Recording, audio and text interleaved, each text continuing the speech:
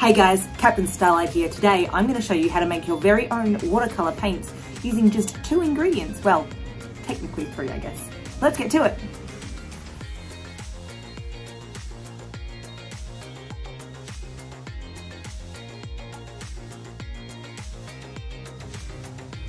Alright guys, let's get to making some watercolour paint. So first of all, we're going to use some of our corn flour and we're going to put it into our water. Now we've got 3/4 of a cup of water in here.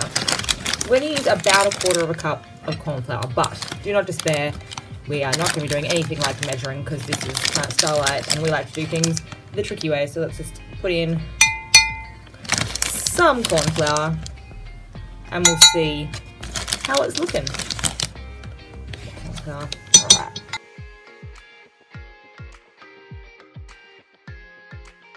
Still too watery, so we're going to add some more corn flour. But now that I've wet my spoon, I'm just going to pour it like a mad captain. Alright, here we go. Is that too much water? We'll find out together. Da, da, da, da, da, da, da.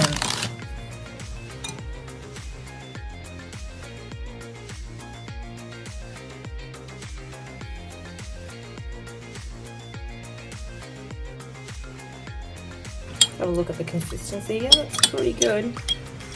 You still want it to be fairly watery because we are going to paint with it, remember. But I might add just a little more. Just a little more.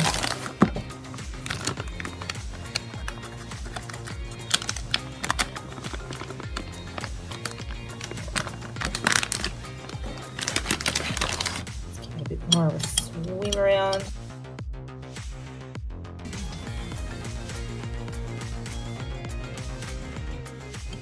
Alright, well I'm pretty happy with that. Let's have a look.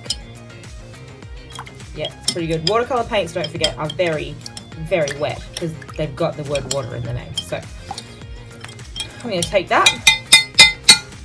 We are going to add some to our little paint tray here, very carefully. I'm going to make a few different colours, so I want to put them in different bits. You could use some bottle caps, or you could use a bowl if you want to make lots and lots of different colours. Put some here because I'm going to make some purple as well.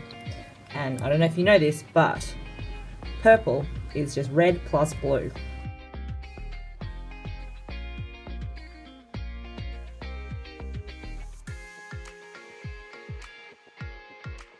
I'm going to put 1, 2, 3 drops of orange in there, yellow in there, sorry, because I just realised if I add some more red, I can make orange, and orange is also a super cool colour.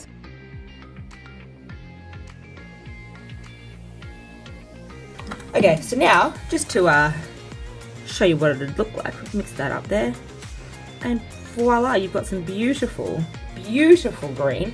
And if I was to paint onto a piece of paper, alright, here is my beautiful drawing, so I'm going to paint some nice green dots. Now normally you'd have a bit of water to clean your paintbrush off with.